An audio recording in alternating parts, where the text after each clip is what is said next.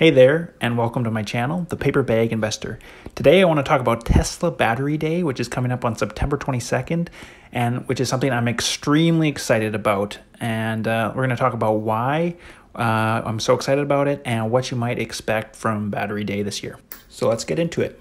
Battery Day is so exciting because Tesla, really what they're doing and what the world is going to soon experience and is starting to experience is this transition to electric vehicles.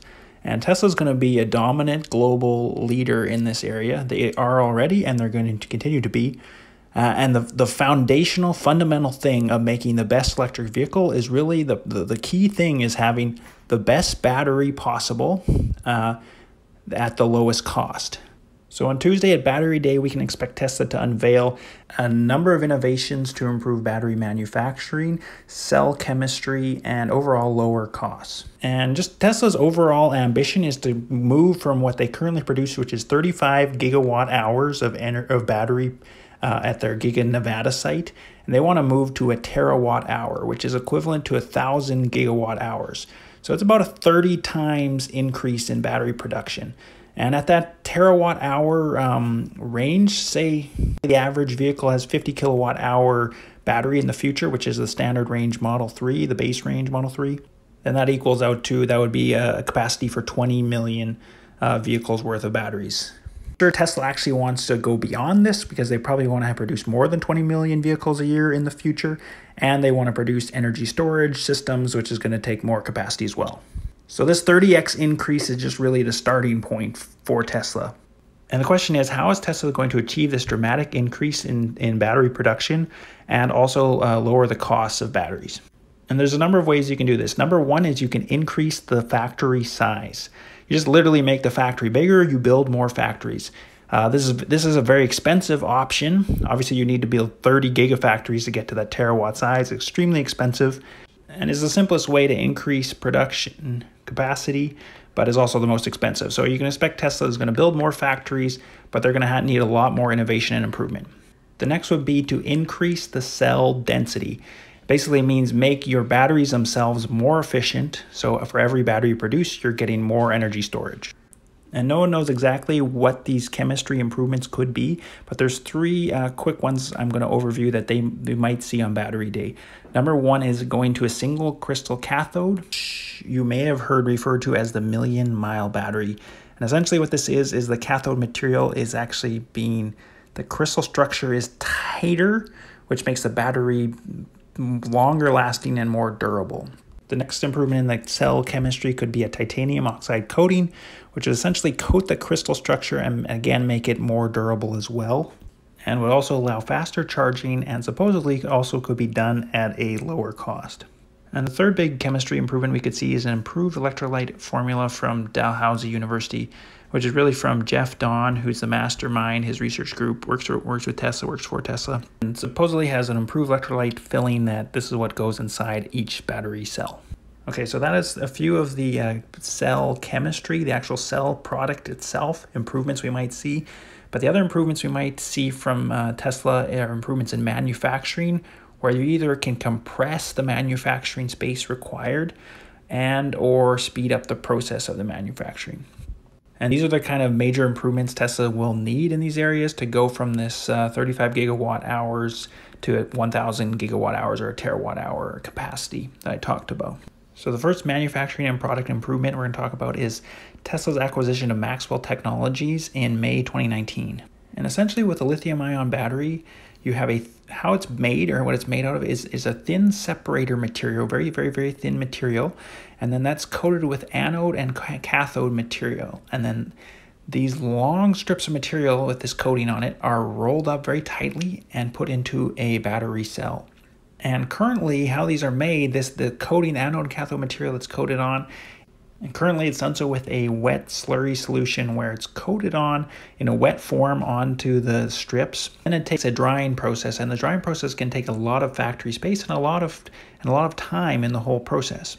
But Maxwell Technologies, who Tesla acquired, supposedly has a dry system where the anode and cathode is applied to the separator material directly in a dry form, which Obviously, you don't need the drying process, so it compresses your factory size for that.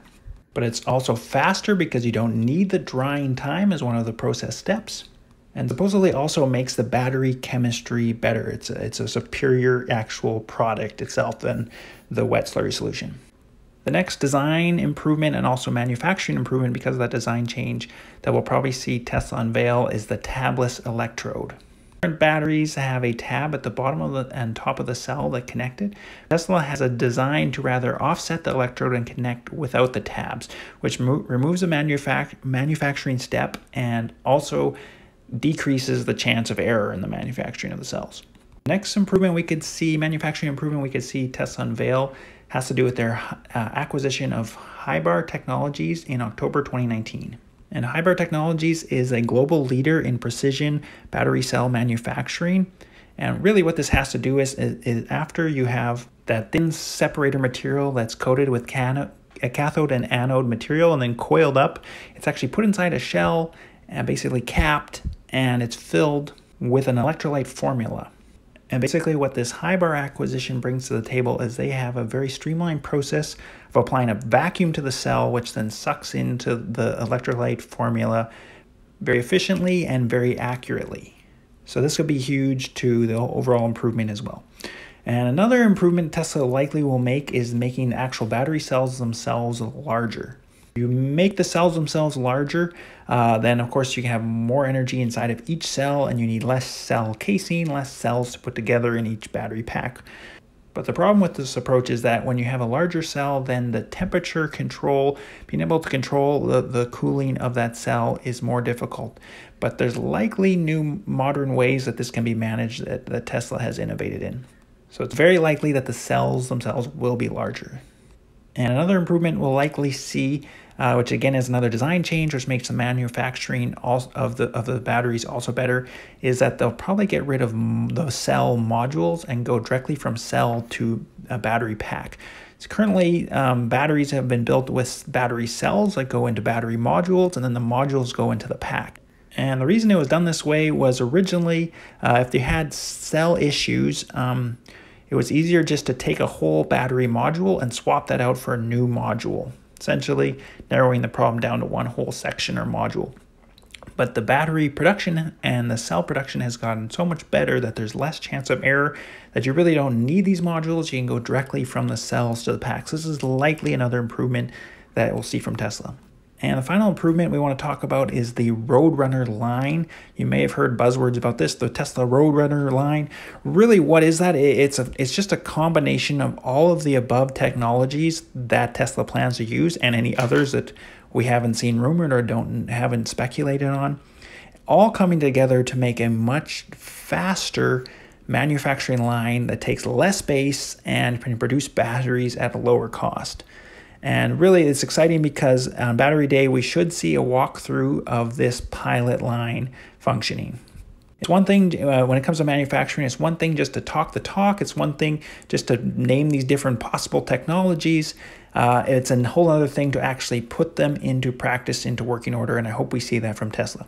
So there you have it. That's what I think we could see from Tesla for Battery Day.